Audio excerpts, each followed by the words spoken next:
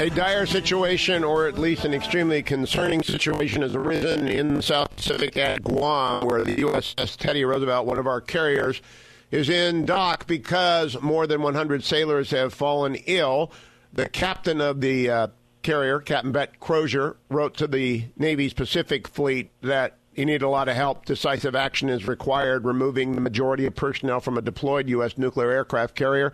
Isolating for 2 weeks may seem like an extraordinary measure, but it's a necessary risk. I'm joined by Admiral James Stavridis, former commander of Southern Command, former commander of carriers, former Allied Supreme Commander. Admiral, we have a Navy story this morning. I'd like your reaction to what's going on there.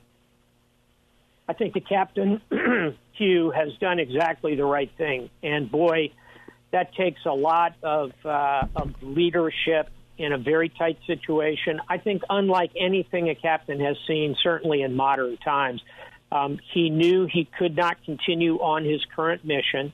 He's got 5,000 sailors on that ship who you and I both know are packed together in berthing compartments. Think about your kitchen with 15 people living in it. That's kind of what it looks like. So there's no way to social distance. There's no way to do the kind of conventional things, and you can't even do what a cruise ship can, because a cruise ship has a cabin for everybody.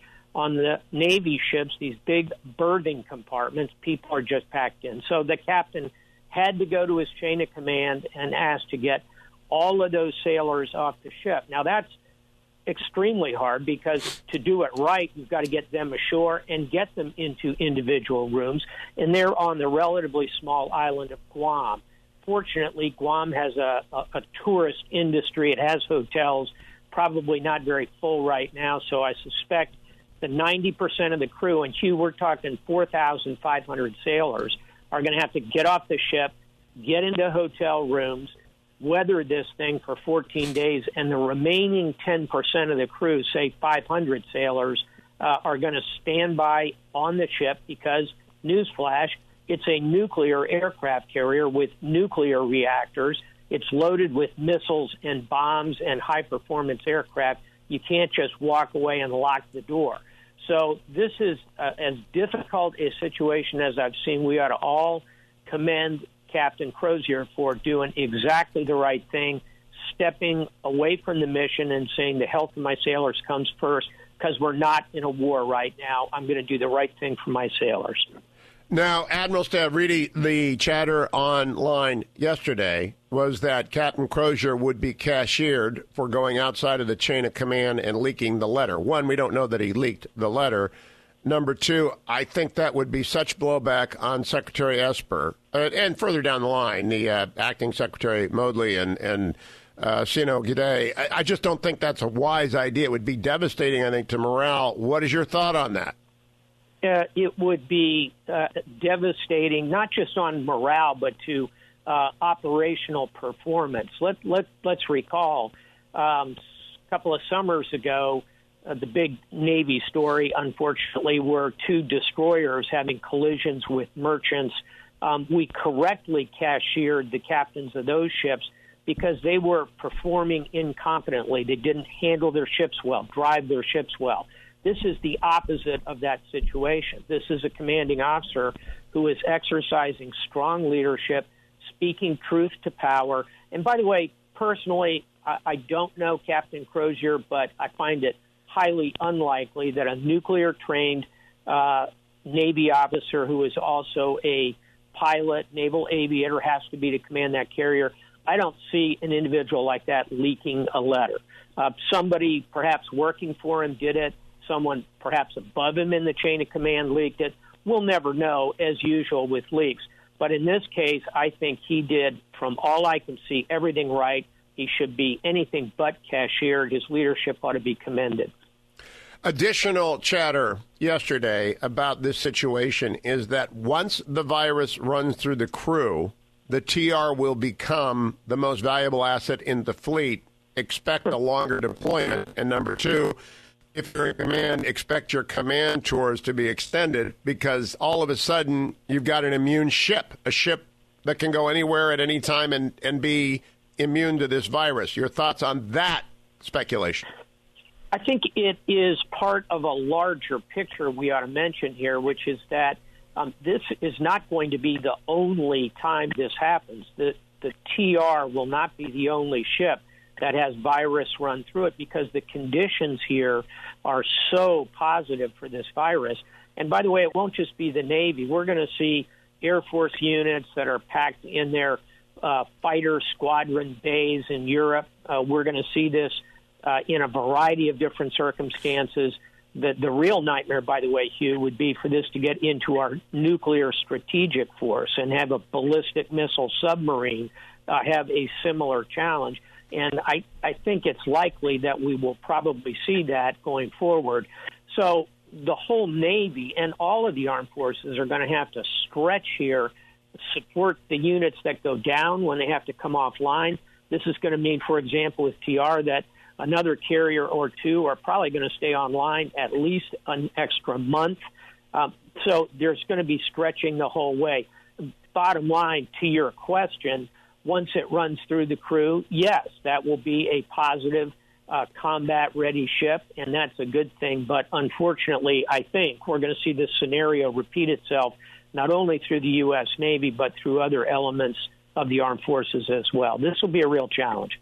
Now, we saw the Truman stay at sea for a long time last year. Do you expect the same thing to happen to the TR once it's recovered? I do, unfortunately, and I think you're going to see a lot of Navy ships stay at sea because port visits are the way that the virus can get into a crew. Here, an important tactical plus is the rollout, evidently, of this so-called instant COVID-19 test, which can do a very light swab and tell within 15 or 20 minutes whether an individual has COVID-19. We need to get that out to the armed forces, especially forward deployed, as quickly as we possibly can, because that's how we would then be able to have crews come into port. Then you could check them as they came back from Liberty, cull out those who had caught the virus, isolate them, ship can go back to sea. Boy, until we have that kind of fast turnaround device out there, I think, yes, Navy ships are going to spend a lot of time at sea. By the way, the longest I ever spent at sea was about 200 days, and that felt like forever. That was 7 months at sea. But I think some of these ships are going to go longer than that before all's said and done. We really need the antibody test so that we will know who has it and therefore has immunity to get to the fleet. Now, this is a tricky question, Admiral. It seems to me that we've got to bring the curtain down on military-related stories so that adversaries do not know anything about readiness. Agree or disagree? I disagree. I think that's going to be it would be one thing if we were involved in a war right now, in a global war. But I think given the circumstances of the moment, I don't think we want to pull that curtain completely closed. We've got families to inform. Let's face it, this is going to be part of how we deal with the virus globally, and we're not on a wartime footing. If this were World War II, I'd say absolutely correct. We're not quite at that stage yet, so I'm always one to be willing to have the Navy and the other services talk about what they're doing as openly as they can. In these circumstances, I think it's important, and I'll close, Hugh, by saying it's important for another reason, which is that I think the public, rightly, is expecting the U.S. military to step up and help the country fight the COVID virus. And we should and we will. And the beautiful hospital ship Mercy is in Los Angeles, and the Comfort is in New York right now as sort of a down payment on the U.S. military's support to this fight against the COVID-19 virus. But the public needs to realize that our military, just like our police, just like our firemen, just like our doctors, just like our nurses, we're not bulletproof either. There are challenges we have to face in the military, and job one has got to be the health of the force, because that is how we maintain the security of the United States. Last question, Admiral. We're out of time, but our mutual friend Captain Hendricks wrote in the public domain last week, expect a, quote, shoulder-to-shoulder incident. He was predicting China, PRC, and U.S. What we had was China and Japan, helicopter and destroyer, PRC helicopter, Japanese destroyer.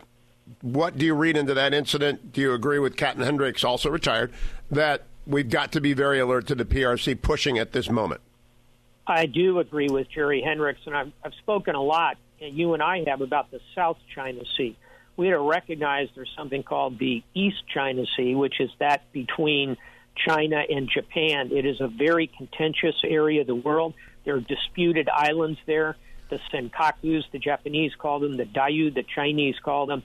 It is a hotspot like the South China Sea, and so that entire area is dangerous and volatile, and it would not surprise me to see China try to take advantage of this situation in some way. Admiral James Stavridis, retired United States Navy. Thank you, Admiral. We'll talk again next week. We will see what is going on with the TR and the rest of the fleet. I'm loath to disagree with the Admiral, so I won't. I'll just not say anything. I'll just wait and see what happens. But rarely do we disagree. But today, maybe a little bit. I might bring that curtain down.